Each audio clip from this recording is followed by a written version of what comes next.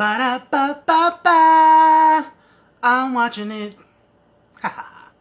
Nah, is this kind of cricket? I feel like this is cricket though. A little bit. Well, anyway, it's your boy D. Anthony coming back at you. Need a haircut like a mug. Don't judge me. But, so, want to do this movie review. Want to start doing some B-list stuff. So, I just watched this movie called Bottom of the World. Came out 2017. This is a pretty interesting movie. You watch the trailer, it's going to have you kind of intrigued because the trailer is like they on this road trip and then this girl get took, but then he realized he's the one that's been taken, but it's a dream. It's like, what in the heck is going on? So, I had to watch it, and I thought I'd just review it for you guys, just in case you want to see something a little different, you know? So, like I said, they're a couple, young couple. They on this road trip to come into California for whatever reason I don't really know or remember, maybe. But, so they stop at this hotel. It's kind of a raunchy hotel. Place I wouldn't want to stay. I'd be like, babe, we gonna have to go to a different hotel. You can ride another 30 minutes to an hour to get to a hotel. This one ain't gonna be it. So they get to the hotel, and the first thing they kind of do, they kind of get the movie started off, kicking off. They play Truth or Dare, and she asks him, "What was the most mess up thing you ever done?" And he was like, "I stole these two Twinkies from the market down the street." And, you know, just kind of joking. And then he was like, well, what's the, you know, the most messed up thing you ever done? And she was like, when I was young, I had an auntie who had a son that was in a car accident that became a vegetable. And they used to let me watch him. And I used to dress him up in girls' clothes. I used to drown him in water. I used to leave him out in the rain. I used to choke him to death. I'm like, golly. And then she was like, just kidding. And then they was all lovey-dovey. But he was like, what in the hell? Who did I marry? No, but he was like, who is you? Who are you right now? Who is this that I'm with in this hotel? Because this is craziness. So they move on and they pretty much start the next day. They start on the road going to California, and she gets sick, and she was like, turn back around. And I'm like, I don't think I'm turning back around, but maybe when you in love you do shit like that. I don't know. But so they turn back around to the hotel, and she goes to sleep, and so then the next day they try it again. She gets sick again. It was like, we got to go back to the hotel. I'm like, bruh, we not going back to this hotel no more. You going to have to lay in the back seat as we go to California, because we just can't keep going back to that raunchy hotel, and we backtracking, and we ain't got no deadline to meet. We ain't got no reason we out there in California. What's happening? So they go back again. And she's like, promise me we gonna go to California tomorrow. I was like, what? What? I can't promise you because you keep wanting to go back.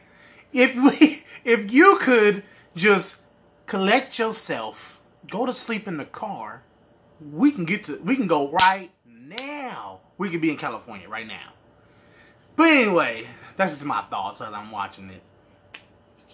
So they try to go. Oh no, he wakes up and she's gone, and then he's trying to find her, and this dude in this hood mask, just walking around with a hood and a ski mask on. He ends up saying, I know where she at, I'll help you find her. I'm like, bro, what are you doing?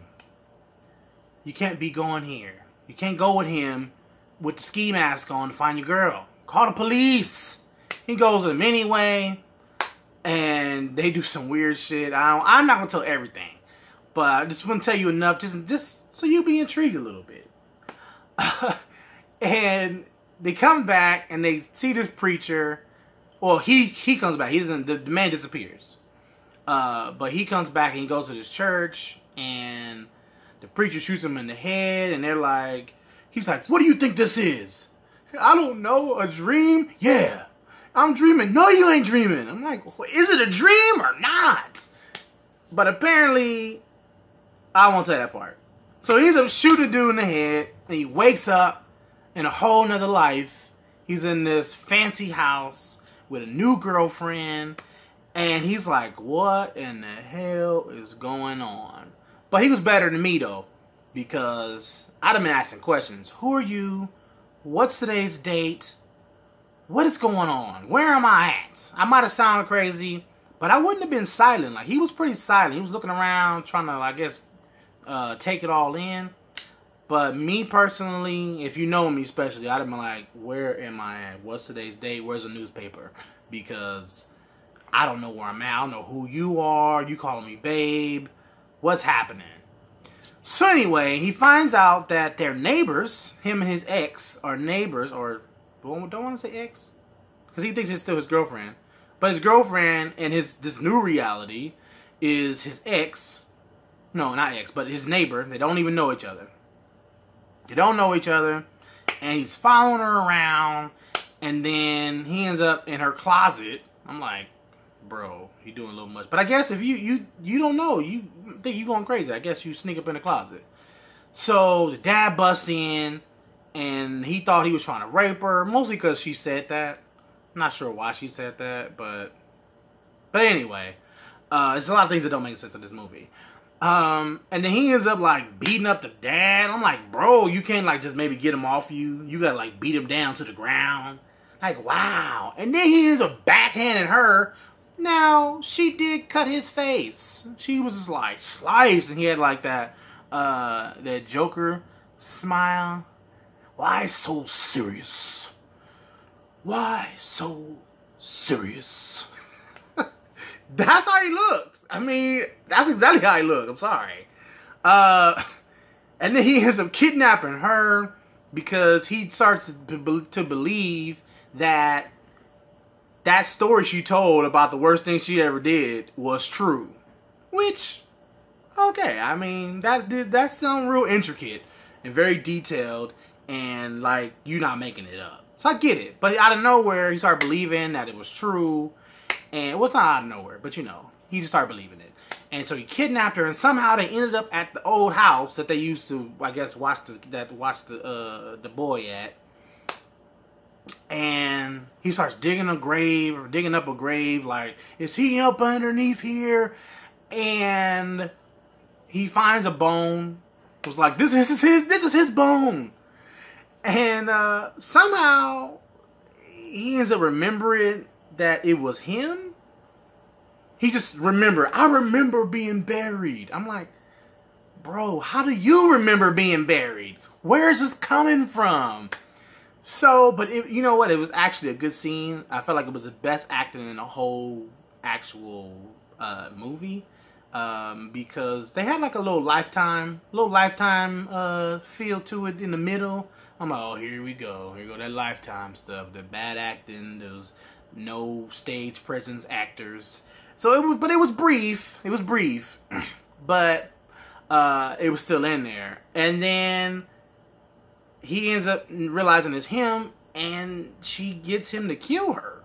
And then she wakes up out the dream and dies. I'm like, what is happening?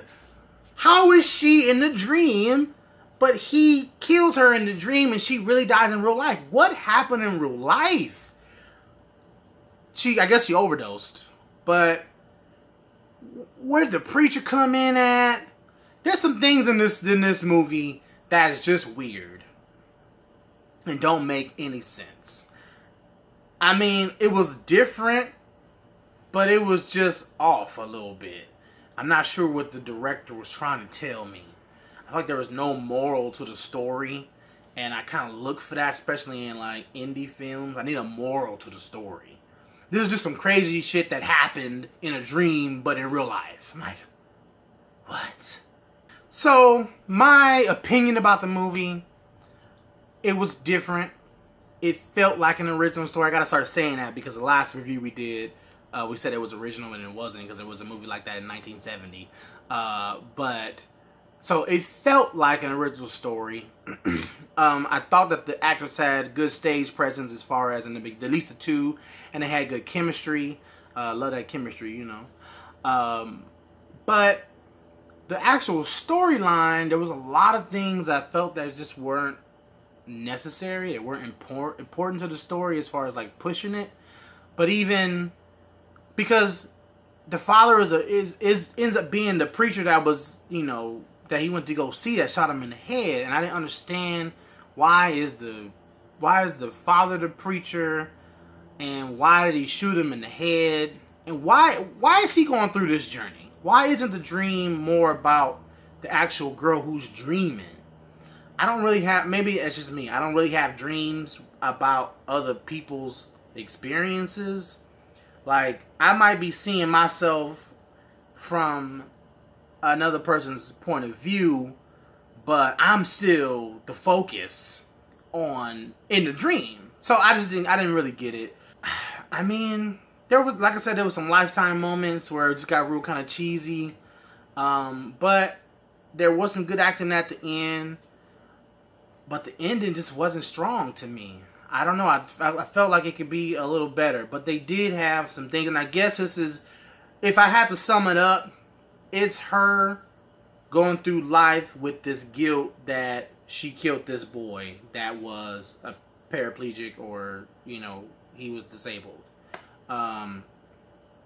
It was her going through her life, trying to, I guess it was her killing herself was the way she atoned for her adolescence, because she said she was a kid when she did it. So, you know, I guess she went all these years, you know, with this guilt. So if I had to sum it up, I think that's what it's about. But, I mean, there's no real moral to the story. I mean, I don't know. I'm gonna just leave it at that. I don't want to tell too much, because there are some things in there that are kind of cool, and that kind of will throw your mind for a loop. But that's how I felt about the movie. I'm gonna let you guys be the judge. But if I had to rate it, I'm gonna just do a rating 1 out of 5. I would probably give it 2.5, maybe 3, just because it felt original, and there was some good acting as far as, like, you know, being intense, like some drama. It did have my mind wondering. I couldn't really figure it out. So it did have some intellectual value, but as far as like coming together full circle, it kind of lacked a little bit. But I would say check it out. All right, guys, I'm your boy D'Anthony. Please like, subscribe, share, and comment. Take a look at some other stuff that we do, because we do this for you guys. So if there's something you didn't like, let me know. I would definitely take that criticism, or I will reply back. So if you dislike it, let me know why. If you like it, let me know why. All right, guys, I'm your boy D'Anthony. I'm out. Peace.